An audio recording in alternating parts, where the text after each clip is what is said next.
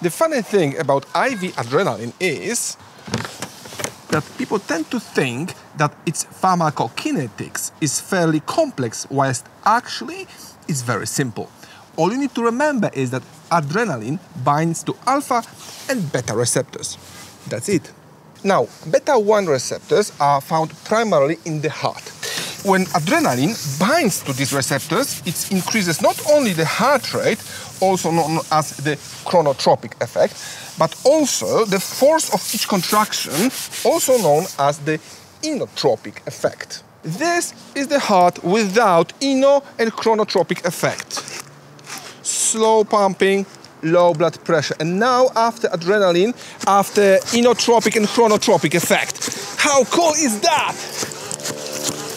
But that's not all. Improving the heart function wouldn't be enough in cardiac arrest, which is why adrenaline also binds to alpha-1 receptors located on the smooth muscles of blood vessels. When adrenaline binds to these receptors, it causes the blood vessels to constrict, increasing the blood pressure.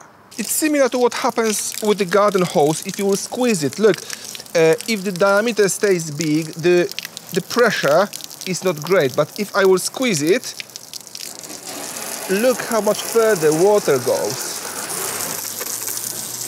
So again, before adrenaline,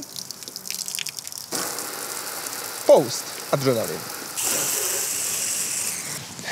The last aspect of adrenaline pharmacokinetics is quite often overlooked, and its action on beta-2 receptors in lungs. When adrenaline binds to these receptors, it initiates a cascade that leads to the relaxation of airway smooth muscles, opening the airway and improving the airflow. My name is Alex Hepner, and this was Group Call. Sir, stay calm.